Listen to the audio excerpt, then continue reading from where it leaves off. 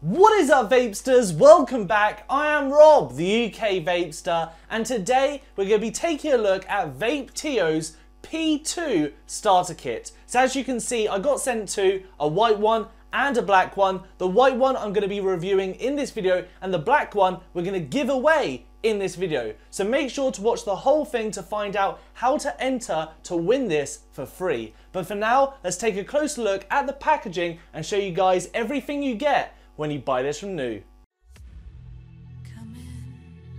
Come in, I could seat you by the fire.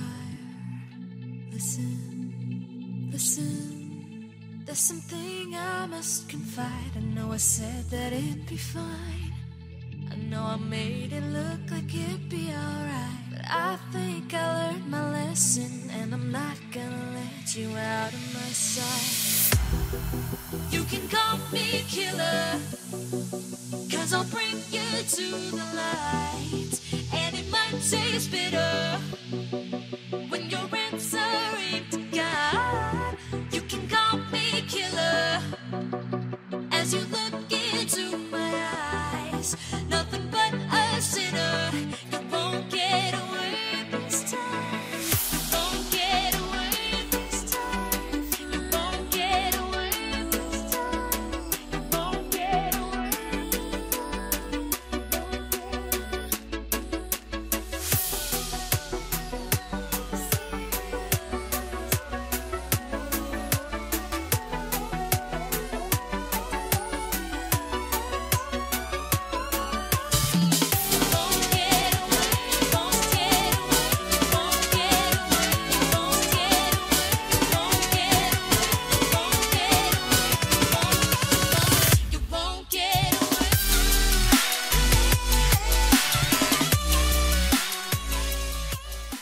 So guys, here is the tank. We're going to start the review at the top and work our way down. So starting at the top, we have this removable drip tip ring, and sadly this is not a 510 connection, so this is the only drip tip you'll be able to use. It's a top fill tank, and all you want to do is pinch the top and the base and twist. You'll see it come apart like so, and then we've got this plastic ring that stops any leakage, and all you want to do is get your bottle, force it through the plastic, and then fill this guy up. It holds 2 mils of juice to make it TPD compliant, and the anti-leakage ring also makes it TPD compliant. Moving down, we have these 2 rings. The first one is for juice flow control. So as you can see, it's fully closed there. And if we turn it, it's fully open. And then the bottom one is of course airflow control. So we can turn it so it's fully closed, or we can adjust it, and anything you adjust on this side will be mimicked on this side. And lastly, at the bottom, we have our 510 connection pin, which is non-adjustable and clean threads. Here's a closer look at the pre-installed coil that comes with this tank. It reads at 0.15 ohms, and this is the camphor one. You also get included a nickel one, which reads at the same ohmage. And as you can see, it's got 4 massive wicking holes, tons and tons of cotton. We've got a little spit back guard, if you can see that around the edge. And that's pretty much it. And of course guys, here is the mod. We're going to start the review at the top and work our way down. So starting at the top, we have a spring-loaded 510 connection, which is gold plated. Moving down, we have our fire button, up button, down button, our lights to indicate what power wattage we're at, our USB charging port, and that is pretty much it. The internal battery is a 1850 mAh battery, and of course this is non-changeable because it's internal, it's built in. So to turn this guy on and off, it's 5 clicks of the fire button, so 1, 2, 3, 4, 5. It'll flash to indicate that it's on. And so if I go up, you can see that at round robins. If you go all the way to the top, that is 5 lights, and if we fire, it indicates it's got 5 lights, and that means it's at 75 watts. 4 lights means 60, 3 lights means 50, 2 lights means 40, and 1 light means 30. So you can use this in temperature control mode. I don't necessarily recommend it because you don't actually have any gauge of what temperature it is, but if you wanted to, it's simply 3 clicks, so 1, 2, 3. It'll indicate by a color at the bottom what type of material you can vape in, and this is found in the manual. And then 3 clicks again to change it, 1, 2, 3. You can only do nickel and titanium, so you got red and green to indicate which one's which, and 3 clicks again, 1, 2, 3. goes back into wattage mode. And you'll notice if I press fire, it indicates how many lights I've got for power. And if I let go, it indicates another indication. And that 3 lights means how much battery power is left. So when you, let's select 5 for instance, and then press fire, you'll see 5 lights are indicated. We let go, then it shows 3. And that means my battery is halfway. And obviously that's how you gauge if you need to charge it or not. And then 5 clicks, turn it off. 1, 2, 3, 4, 5. There we go. And that's it.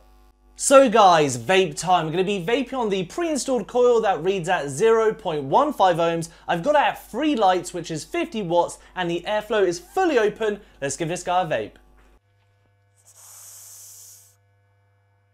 Okay, let's up it to about 60, which is 4 lights. And finally, we'll up it to 75, which is 5 lights. Okay, so as you can see, cloud production is pretty damn good, and the flavour is pretty good as well. So when looking at this, I just thought this is a cheap Chinese tank, and it's going to be about average, because when I vaped tanks similar to this, at least looking similar to this, they've been about average. And what I mean by that is with the liquid I put in there, I can taste a few of the ingredients and flavours, but not the whole liquid. With this, I would describe it as above average. It's actually a pretty damn good vape. Seriously, I've actually enjoyed this, and I'm really surprised at how much flavour you do get from this tank, and also the cloud production. Pretty good all round. And now guys, the sponsor and the cost. The sponsor of this video was these guys. So a massive thank you to Vaptio for sending me this for review. If you want to check out their website, social media, or of course, links to purchasing this, I will try and find where you can actually purchase this, and I'll put links down below. And also, once again, a massive thank you for sending me a spare to give away. And for cost, I'm not sure. I've looked at a bunch of places and no one is selling this at the moment of recording this video. So when I do have an update, I of course will leave it in the description down below and the comment section, so make sure to check them if you want to find out a price. But as of now, I don't know. So guys, the giveaway. All you need to do is number 1, be a subscriber. Number 2, like this video. And number 3, share this video on any social media you want. What would be really helpful is if you left a comment down below on where you shared it, what you said, and just generally your thoughts of this product, because then I can see that you want to be part of the giveaway and you've met the requirements of the giveaway. So guys, that's it. Good luck. And finally guys, pros, cons, and my final thoughts. Let's start with some cons. The main ones is just that it's basic. It's a basic kit. So it has 5 wattage modes, which is 30, 40, 50, 60, and 75. So obviously that is limiting to them 5 options. It's really simple that it doesn't have a screen. It just has light indication. The tank is pretty simple as well. Nothing too fancy, to be honest.